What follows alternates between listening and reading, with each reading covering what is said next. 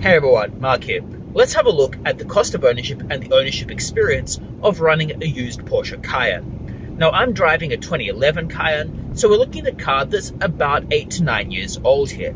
And I'll go over how much it's cost to run, the general ownership experience, and what I think of the car so far. Alright, so in terms of the cost of ownership, there's a few things one needs to bear in mind. Now I've owned the car for about 6 months. The first cost you're going to accrue are things to do with just general registration. Those you can't really do anything about, and they're going to be jurisdiction specific. So I'm in New South Wales in Australia, so I need to pay stamp duty, I need to pay registration fees, I need to pay compulsory third-party insurance when I register the car. So I can't really do anything about those. Those are relatively standardized costs, but they're going to vary across jurisdiction. So for people in the United States, they'll often be different across states, and in Australia, they're going to be different between states as well. So I won't really address those ones because they can just vary so much depending on where you're living. The other cost that will arise when you're initially getting the car is compulsory third-party insurance. Now, compulsory third-party insurance is going to cost not an insignificant amount, and how much it costs is going to depend on where you live and also depend on your driving experience. So I've generally owned corporate cars in the past, or at least not owned them, I've run corporate cars. So my insurance has been under a corporate entity. So for that reason, I don't have much of an insurance track record. As such, I don't really have a no-claim bonus to really speak about. So therefore, my insurance is relatively higher than that of other people. Subsequently, the insurance cost that I would experience of about $3,300, $3,600 per year won't necessarily be representative of what you're going to have to pay. But that's roughly what I've had to pay myself. It's done annually or done monthly, depending on how you want to pay it. So that's how much my insurance costs, but your mileage will obviously vary depending on the nature of your insurance company and also the nature of your driving record. Alright, so those are the first upfront fees. The next thing is, well, what about maintenance fees and what about consumption? So in terms of maintenance, the big ticket items that could hypothetically come up are going to be repairs and things that break down. I've had literally nothing break down on my car. So as a result, it hasn't been that costly. So nothing has actually needed to be repaired other than a light bulb, which obviously wasn't the most expensive thing in the world, because one can just replace an ordinary turning indicator with another turning indicator. So it's not a hugely expensive thing. Any mechanic can do that. The other expenses that accrue are things like tires and things like brake pads.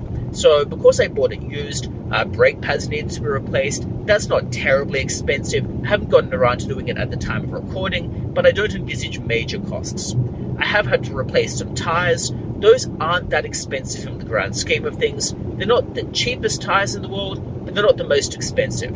To give you some perspective here though, I'm otherwise driving a Lamborghini Gallardo, so the tires are going to be a little bit cheaper than those, but not much cheaper. So those are the main consumables I've had to spend money on. In terms of fuel consumption, which for some people is relevant for an SUV like this, it has been actually quite reasonable. Now, how much fuel you consume is going to depend on how you drive and where you drive. I.e., if you're in gridlock, you're going to consume a lot more than if you're driving on country roads like I am right now. So how much you consume really is so variable. It's tough to give a good indication of this. What I can say is it consumes a relatively low amount of fuel. Its fuel consumption is better than the Porsche Cayenne I owned before this, and is better than the Lamborghini Gallardo I also drive. As a result, I'd say the fuel consumption is quite good. It hasn't been hugely expensive to run, so I wouldn't really be complaining about that. This then moves us on to things like servicing. Now, servicing a Porsche is not cheap.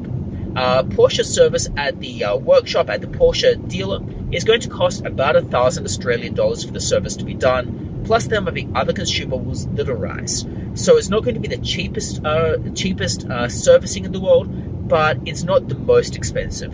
To put it in perspective, my Lamborghini service was almost $2,000, which again I thought was actually quite reasonable given how difficult it is to get access to some things, but still this won't be the cheapest thing to service.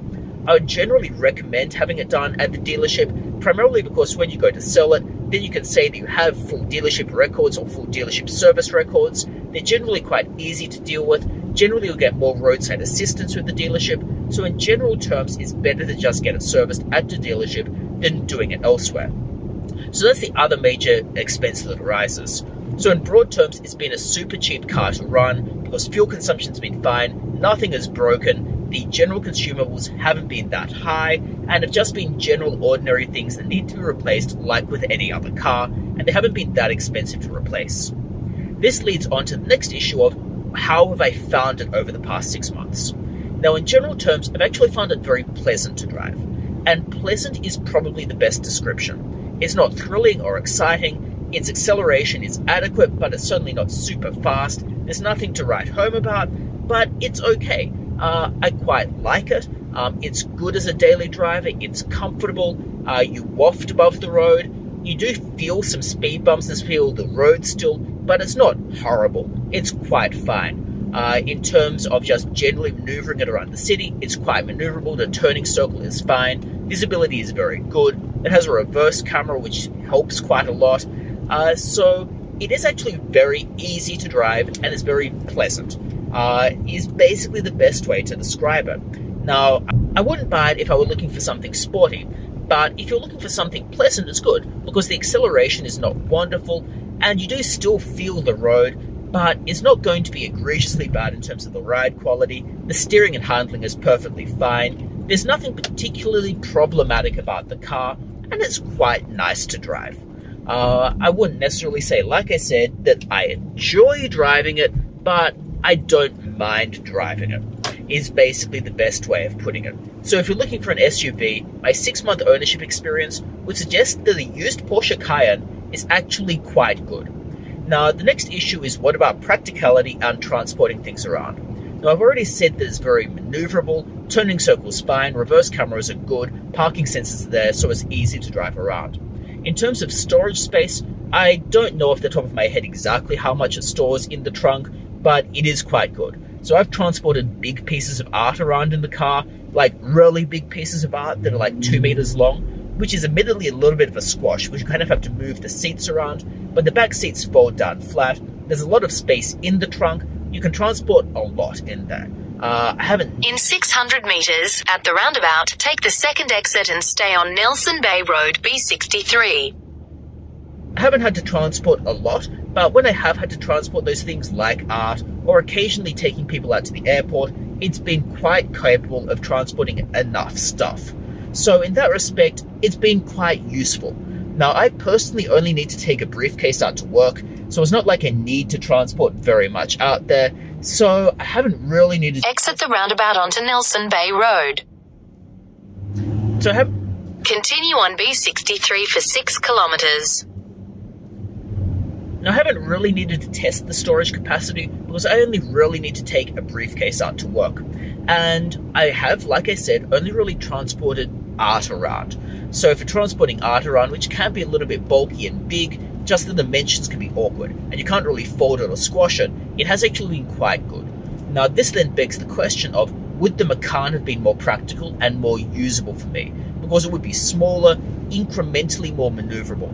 In my personal circumstances, I'd probably stick with the Cayenne. And that's really for 2 reasons. A, I expect resale will probably be a bit better because it's just bigger and therefore serves more use cases.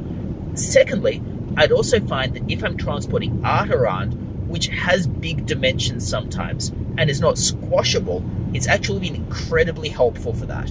And I can't overstate how useful it is for specific things where you need big dimensioned items that are fragile. So that's basically been my experience over the past 6 months, how I've found the car, and what I think of it. I'd probably recommend it if you're looking for a car that is easy to drive, is relatively practical, is comfortable, enables you to waft above the road, but still has a little bit of oomph for when you need to drive. Like I said, not thrilling, so if you're looking for a sports car, maybe a different SUV would be the one for you. Maybe a GTS model or something along those lines. So this has given you a bit of an insight into how I've found the Cayenne over the past 6 months, and why I think a used Porsche Cayenne is at least worth considering if you're in the market for an SUV. So thanks so much for tuning in. If you found the video somewhat useful or vaguely interesting, it'd be great if you click the like and subscribe buttons, and I hope to see you next time. Bye.